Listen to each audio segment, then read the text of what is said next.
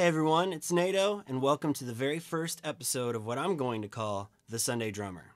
This is where I'll discuss the role of a drummer playing in a church setting and take a closer look at some of the things we encounter every Sunday playing drums. So today we're going to talk about building. I know, right? It's so exciting, right?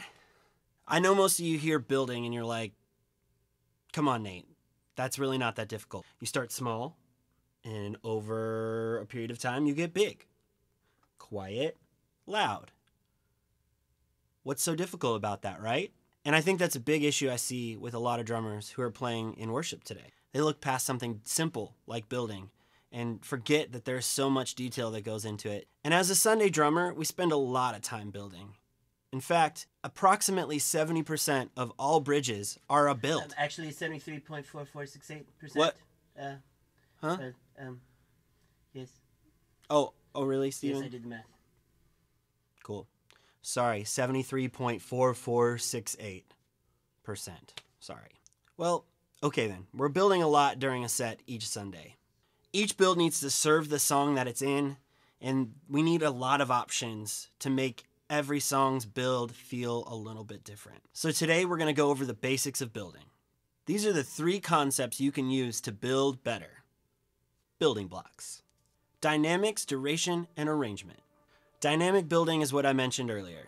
You start soft, and through time, you get louder. Over the course of 8 bars, 16 bars, whatever the length of time your building is. You start quiet, and you get big.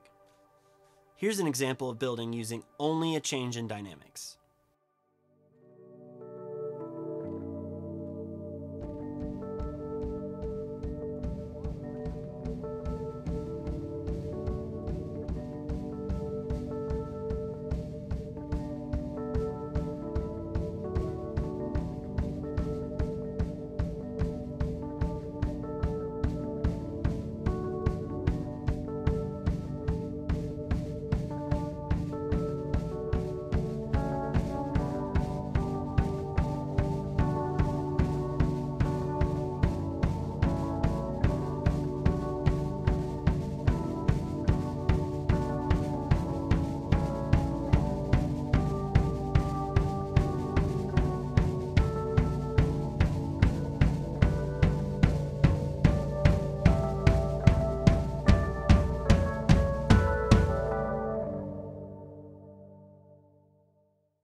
Okay, that definitely creates a build, but what can we use to make it feel like it's going somewhere else?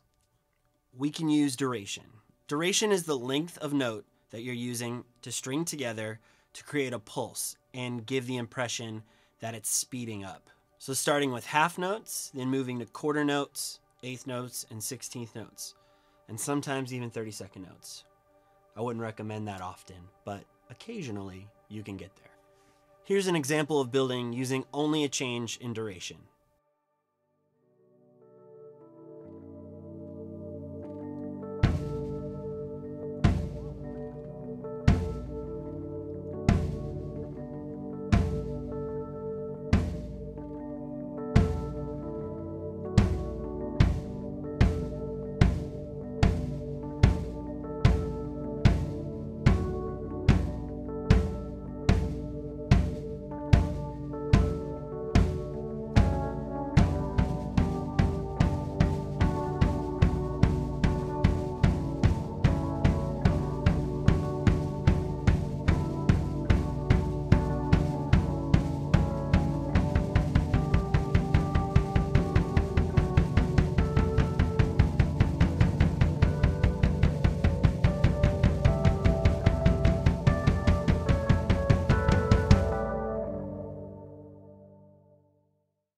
Sounds familiar, right?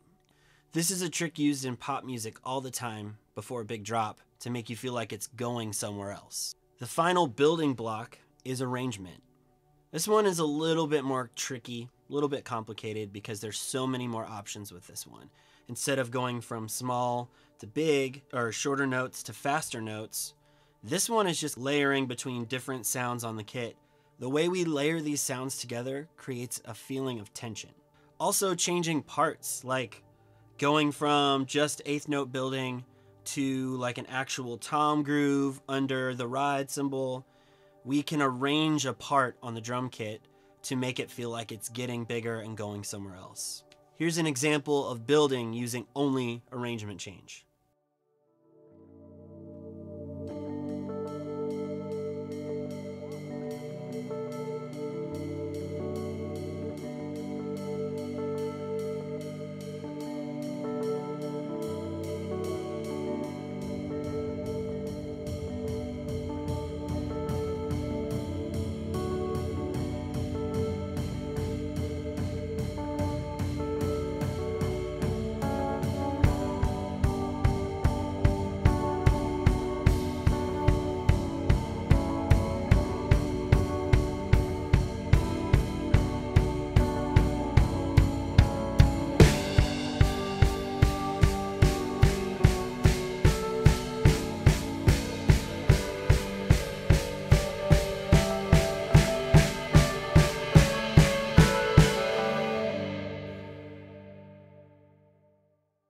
Not bad, not bad.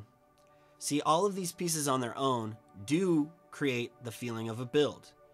But when you put all three pieces together, you get intensity. And that's the goal of a build, is to create intensity from nothing to something bigger, leading into the next section of a song.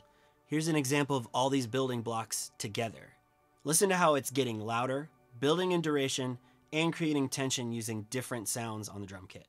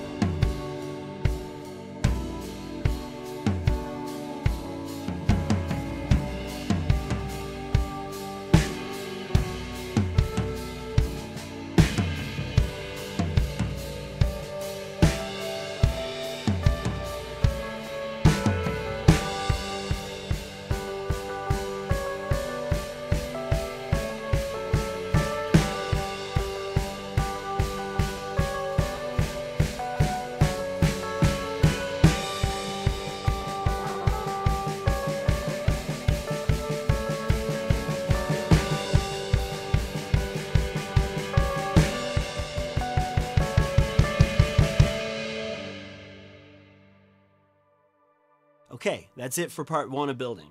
Next time, we're going to discuss how you can take these 3 elements and combine them and get into a little bit more detail. I'll walk you through some of my favorite tricks for making builds build better, and I'll give you a bunch of different examples so you can see how they work. Don't forget, like and subscribe, and I'll see you soon.